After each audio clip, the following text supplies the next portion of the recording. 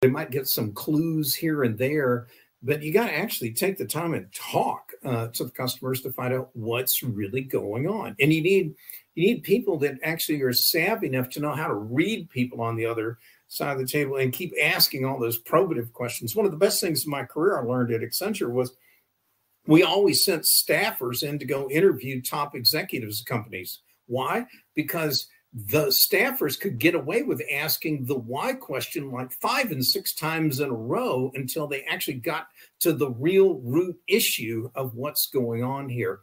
And I thought that was always a fantastic deal. So yes, the data in and of itself isn't going to get it, not in my mind.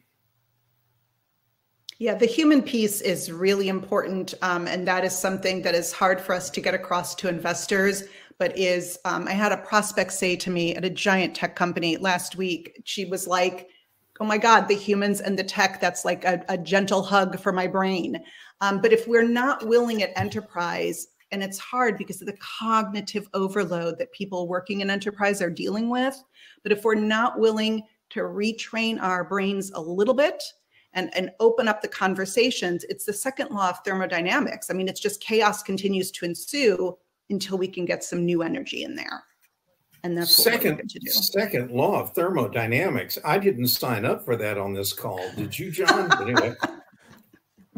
I'm not going to be hitting the books tonight, I can tell you that. But one thing I will say that I think is really interesting, Maureen, is that I spent a decent amount of time in the cloud ERP mid-market. And one thing that I like about doing that is that some of these companies don't have as complex a legacy landscape. And so I get to see what's possible when there's less of that.